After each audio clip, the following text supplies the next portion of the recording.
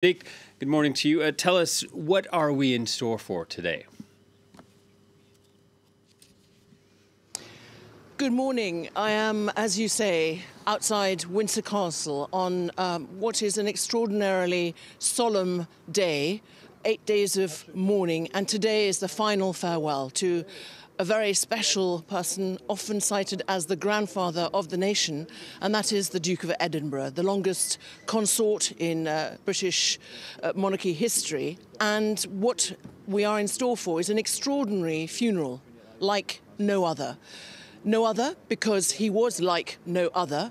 He was married to the monarch for over 73 years, so it will be her final farewell. We will see a funeral like no other, because of course we're in the midst of a global pandemic, a pandemic that has already cost over 127,000 lives here in the United Kingdom. So we will have a minute's silence at 3 o'clock across the nation, and there will be a very special funeral with nearly 800 armed forces here. But everything, as you said in your introduction, will actually take place within the grounds of Windsor Castle.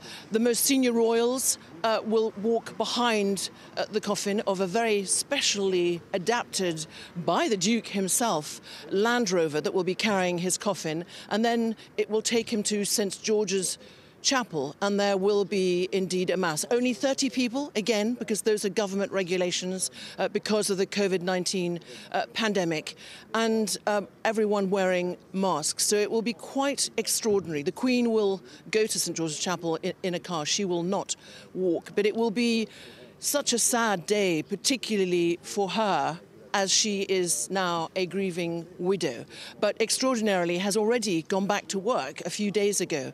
So this is a monarch who will be saying goodbye to her much-loved husband, who was her strength and her stay throughout her life, her guide, her advisor, and of course it will be a poignant moment for the nation, who have only ever known Duke of Edinburgh, Prince Philip, as, of course, in their life in the royal family, as he was 99 years old and died just 8 days ago, 2 months shy of his 100th birthday. So it will be a very special funeral, but many people grieving also for him and across the world. Of course, it was in Africa that the Queen learnt that her father had died and that she had actually become, she had succeeded her father. And it was in fact Prince Philip who gave her the news. So across the world, many people grieving because of COVID-19, and I think it will have huge resonance here in the United Kingdom, across the Commonwealth and across the world. And we will be carrying special programmes with all those live events